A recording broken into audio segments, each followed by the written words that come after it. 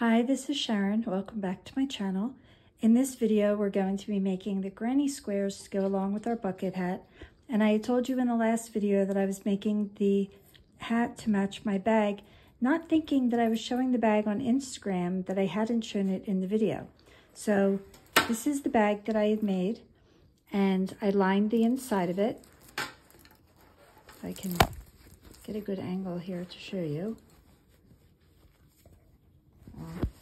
I'm gonna have to use two hands, so excuse the view for a minute. So I just lined it with some canvas that I had, and these straps were old straps that I had in my stash for a long time.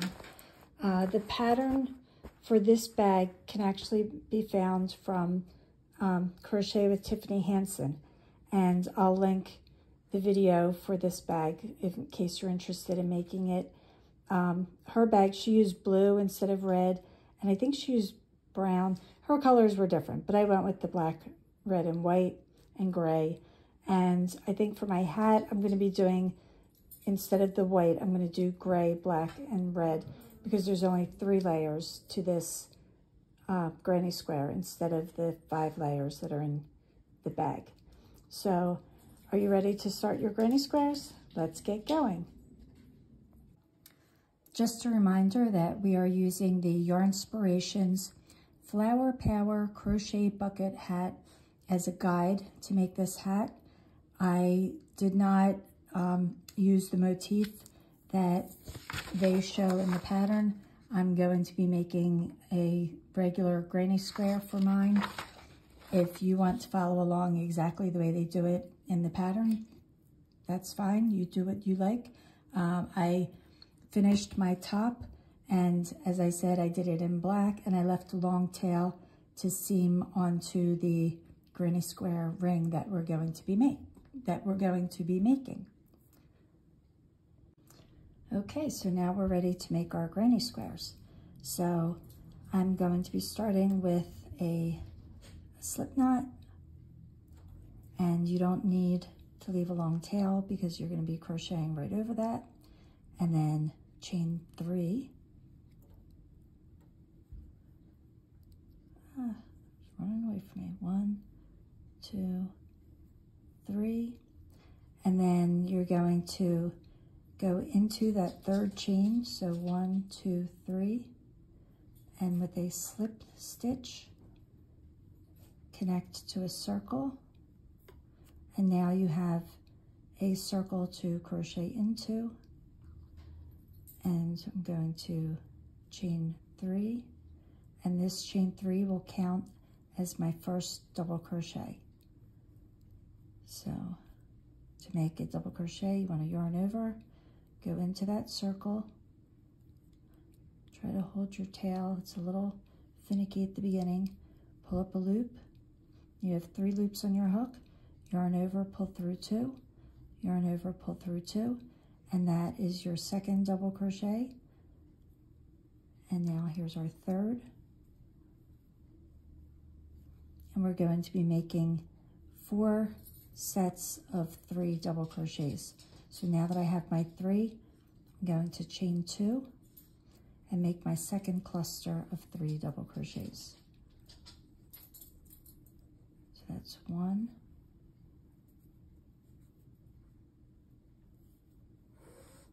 This will be 2 and 3.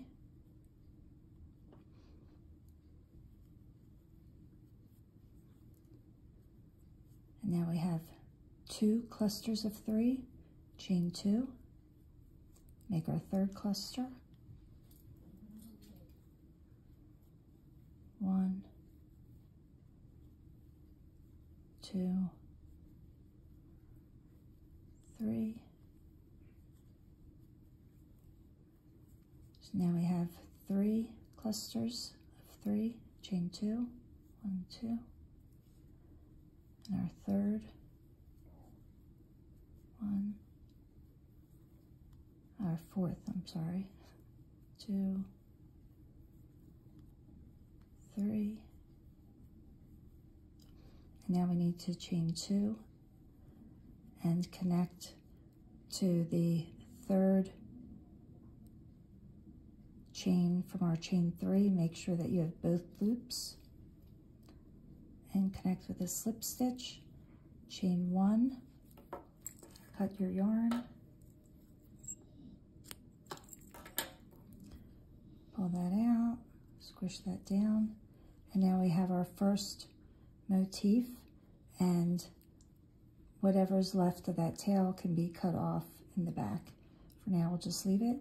So now I'm going to do the second part of this motif. So I'm going into this corner and slip stitch to join. And now that also counts as my first chain 1. So I need to chain 2 more.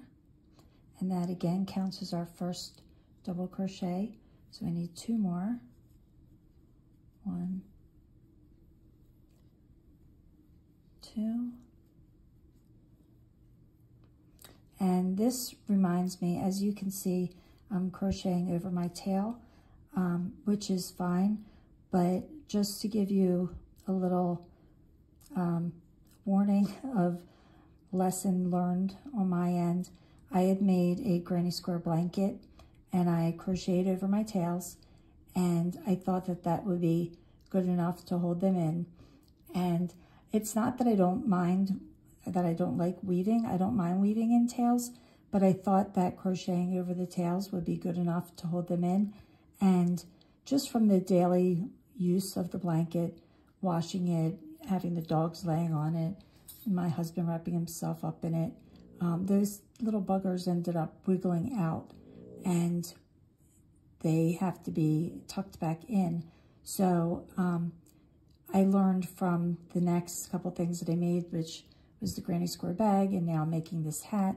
I've learned to weave in my tails and not just crochet over them.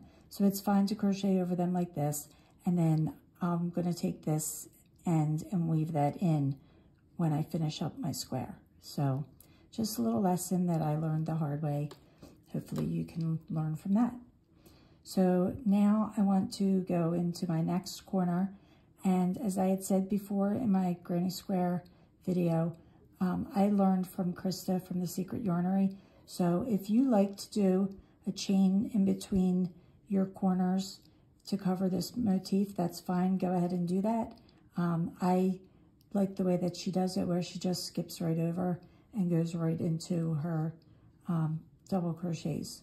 So that's what I'll be doing. So I'm just jumping right over, excuse my clock, making 3 double crochets, 2, 3, and then because it's a corner, I need to chain 2, move that down,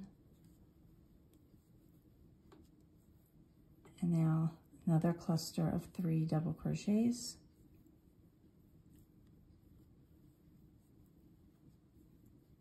3, and now I'm coming to another corner. So again, I'm just going to jump right over and do my next cluster of 3. That's 1, 2, 3, and again chain 2 and do my next cluster of 3,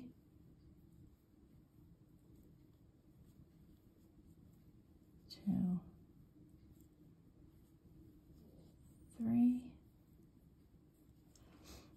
and the next corner, cluster of 3, 2, whoops,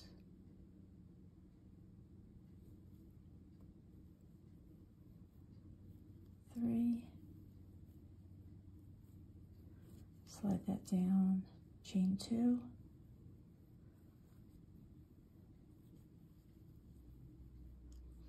and another cluster of 3,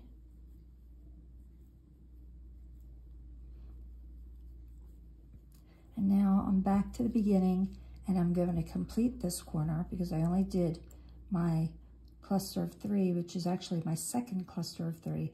So now I need to do the first cluster of 3,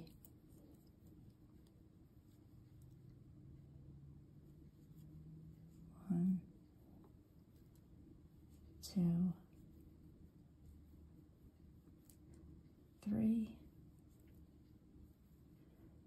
chain 2, and I'm going to join to the third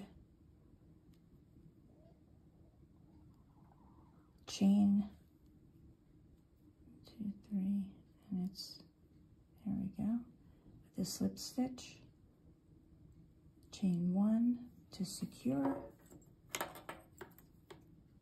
cut my yarn, pull that through, push that down, and now we have our second motif.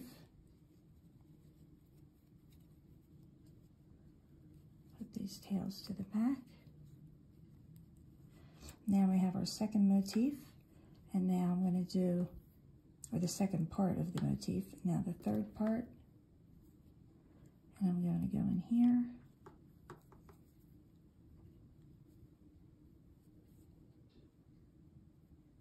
I'm going to get both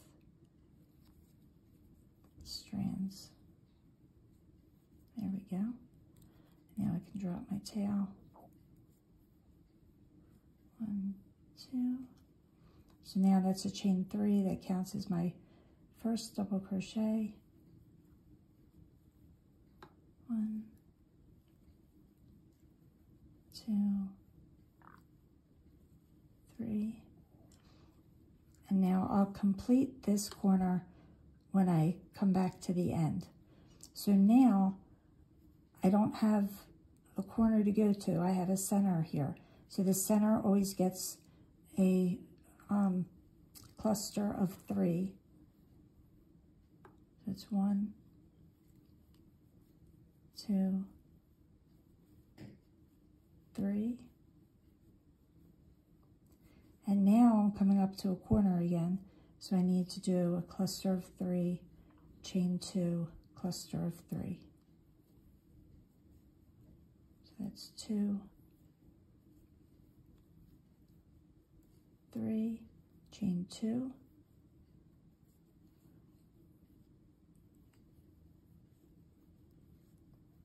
1, 2, 3. And now I come to another center. So I'm going to do another cluster of 3 double crochets. 1, 2,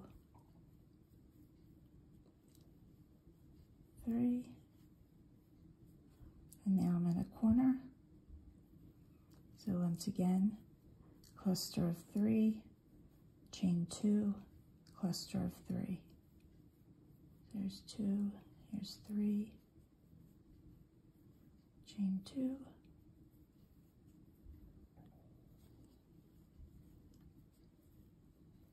1, 2, 3, and now I come to another center, so that gets a cluster of 3, 1, 2, 3, and now I'm coming to another corner. So again, I'm going to do cluster of 3, chain 2, cluster of 3, 2, 3, chain 2, and my next cluster of 3, 2, 3, and now I'm coming up to my last center, which gets another cluster of 3, 1, I think I'm boring Zoe, 2, 3, and now I'm coming back to my first one, and I need, since this is a corner, I need to do cluster of 3, 1, 2, 3, chain 2, and I'm going to connect that to the top of my chain 3 with a slip stitch, chain 1 to secure, cut, and I need to have 6 of these, so I need to make 5 more, and then I'll show you how to connect these into a circle to make the next part of the hat. So please make sure to give this video a thumbs up. Make sure to subscribe if you are not subscribed, and I will see you in the next video. Take care.